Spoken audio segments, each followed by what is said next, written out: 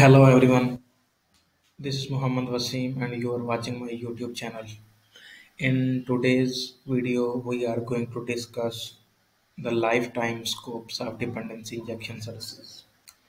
So, this is a quite hard question for interviews, and today we are going to understand it through a demo.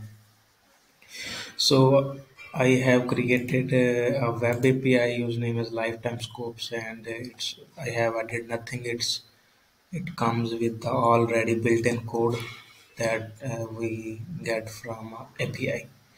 So now we are going to change some code and understand that how different lifetime scope works.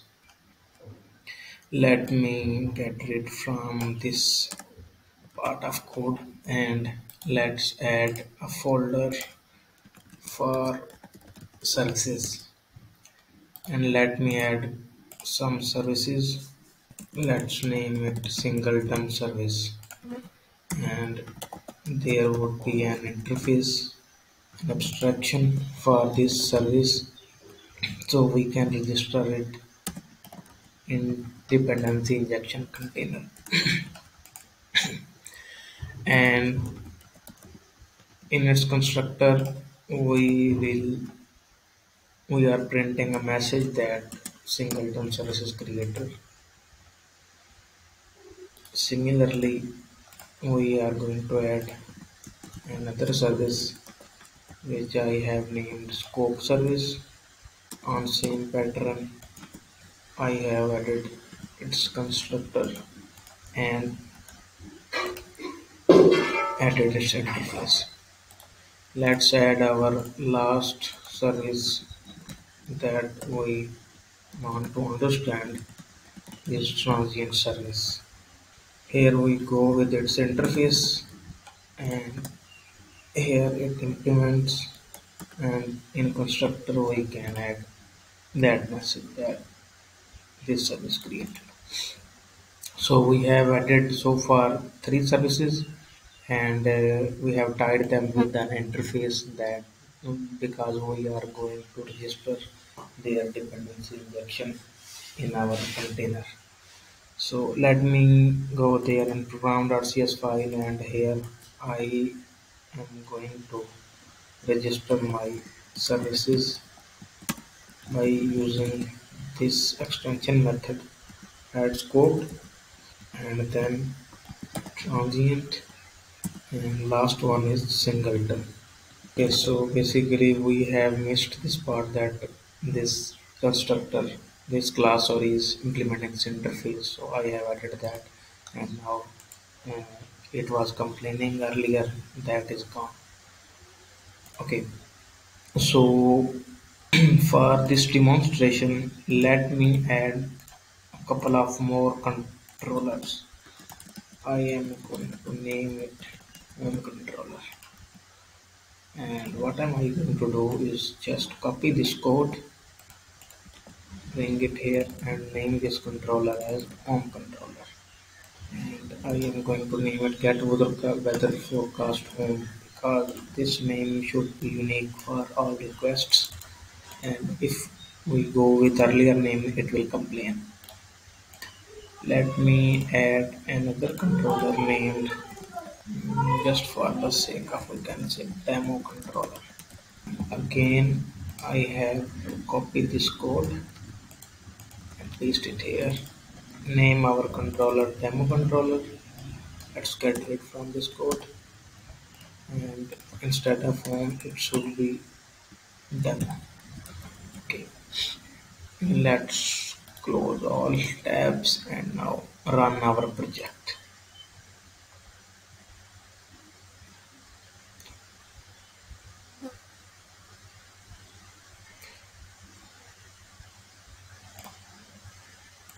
Okay, so let me split that into two tabs so we can easily check what's happening there. Okay, so here we have demo controller, home controller, and weather forecast controller with same API that we have received from built-in code. But before moving forward, we have to inject our dependencies to check what's happening. Let's go with demo controller. Okay, so I am going to add singleton service. Okay, let's benefit this VL Studio option to add our injection. Similarly, add scoped, and third one I transient, and now add it into our constructor. Let's make them look better. Okay, they look better now. Similarly, I have to copy this code in all of my controllers and rename controllers. Got it? Okay. So now we have injected our services in all controller, and now we are going to understand that what is going to happen. Let's rerun this project. Let me split screens in two parts and let's see what's happening. Okay, so here I am in demo controller and its API get. When I have executed it, you can see that I have got the message singleton services created, scoped and transient. So all services have been created once. Okay, if I press again execute, now you would see that only scoped service and transient services got created, singleton services is not created. So whenever a new instance is created, obviously a constructor of that service will be run, and when our program goes into constructor, it is going to print that message that singleton service created or other. So how many time I press this execute, you are going to see same message that scoped and transient. So from this we have got understanding that singleton service instance was created once and it is being used everywhere. Okay, let's come here on home controller and see maybe something is different for this. No, we are getting same message. Scope transient. Singleton is being used everywhere that was created once.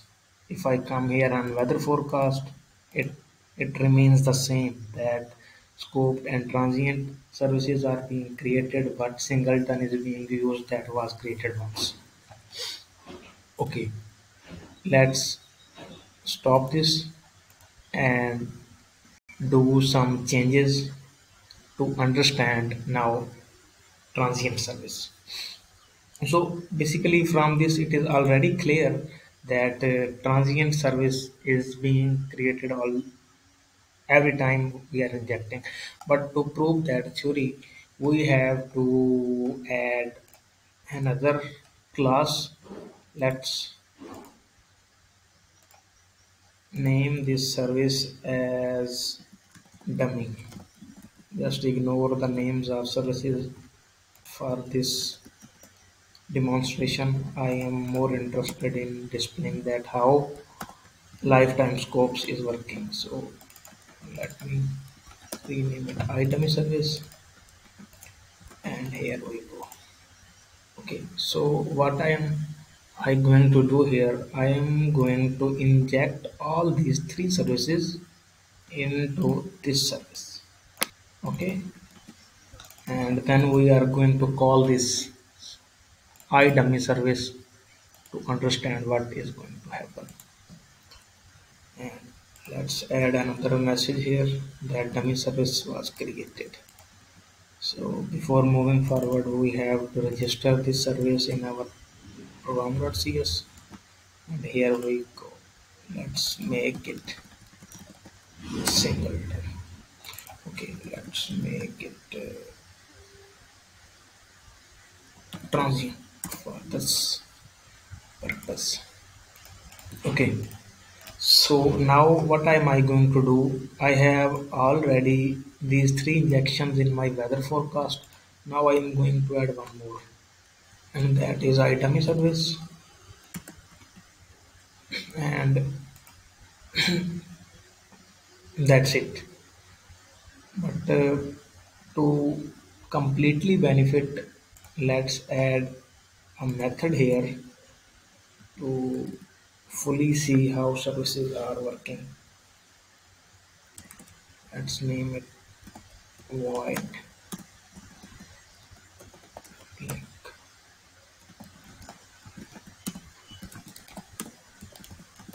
Link name.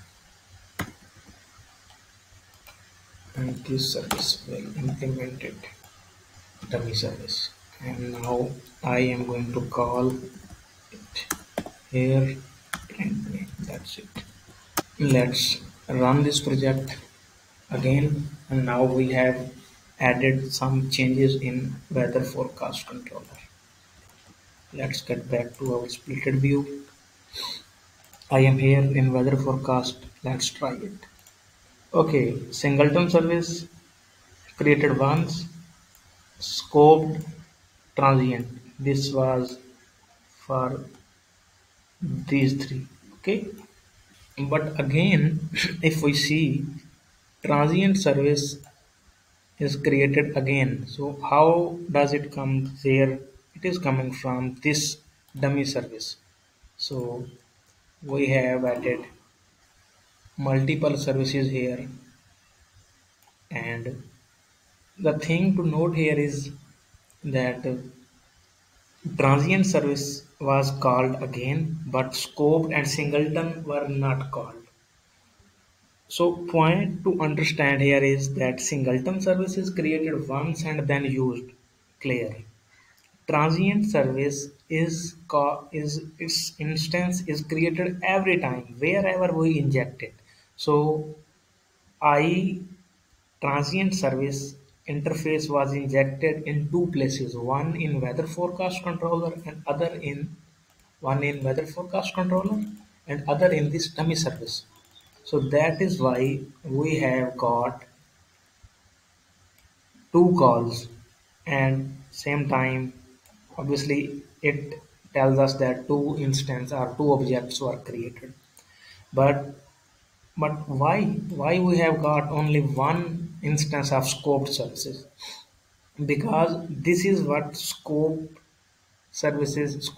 lifetime says, that if we are within within one request, and if an object has been already created for some service that was registered as scoped, then everywhere in that request, if that service is being used again, it's old, that once created object will be used everywhere. So I have injected scope service here in the weather forecast controller. So when request came, it created one instance for this. But then we called dummy service. When it went to dummy service, we are already in same scope, and we already have got one instance of scope services. So it has not created an other instance this time, and it has utilized that scope again. So this is what a scope is. But when this request ends, we this scope ends.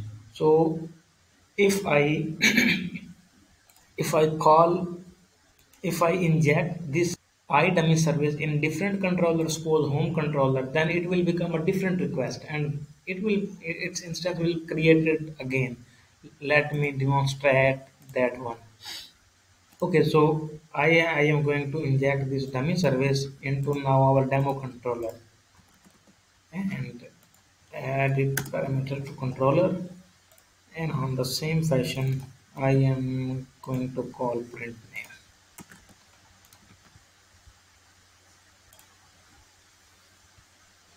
Let's run our project. Let me split my screen. Okay, let's stick to weather forecast. I am trying it, I am executing it. We have got this same messages that we have got for previous request. Okay, But point to note here is that scope service has ended here because the request has ended and the objects have been disposed of for scope and transient. But now we are in different controller, different request. Let me try that. So you can see that scope has created another instance this time. So this is an other scope. That is why scope service object was created again. And similarly, we are already clear that transient service will create its objects with the same number how many times we have injected. So this is the main difference of scope, transient, and singled. I hope this demonstration have clear the idea of lifetime scopes and you have got the better understanding of it. That's all for today. Thank you for watching my YouTube channel.